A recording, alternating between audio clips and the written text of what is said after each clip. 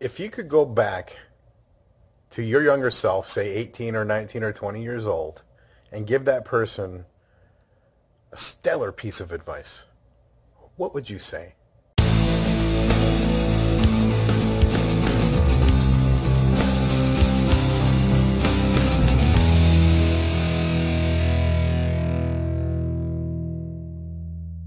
Hey, what's up, everybody? It's Michael here.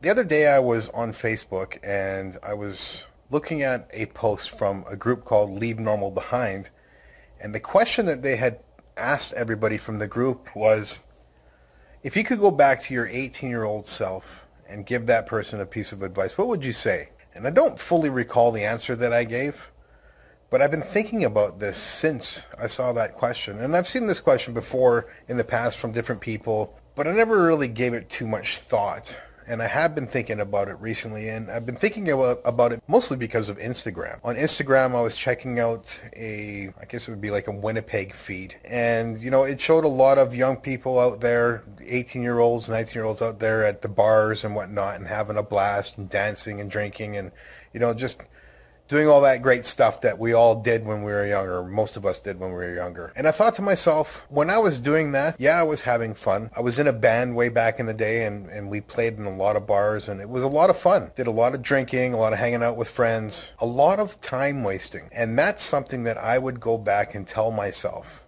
I would tell myself to quit wasting time. I never took anything seriously, as so many people don't. I would tell myself to stop it right there. Quit wasting time. You've got a whole life in front of you that you need to build your empire with. And when I say empire, I don't mean like building some billion-dollar empire. I mean, that would be great.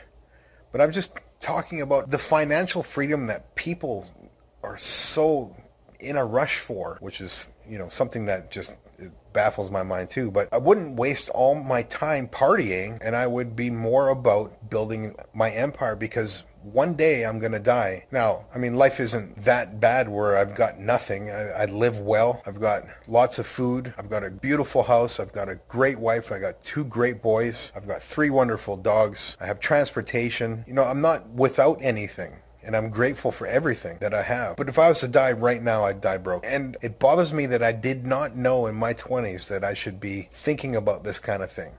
And really, we all should have been. Everybody should be. And the most successful people out there are always thinking about that. One day, you're going to die.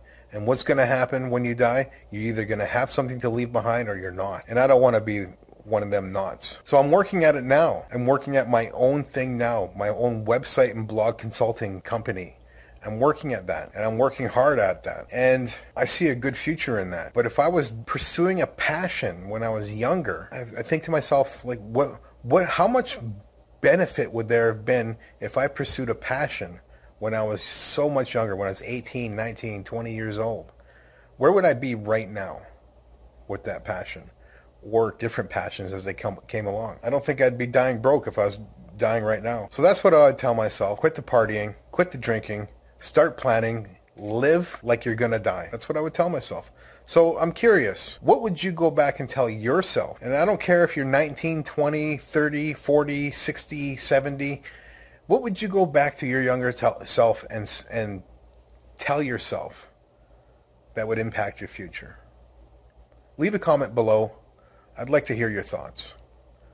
I'm Michael M. Vasis from michaelmvasis.com, your website and blog consultant. You ever have any questions when it comes to a website or blog, please let me know. I will be sure to answer you as soon as I can. You have yourself a great day, and be great, because nobody can be great for you. And I am out.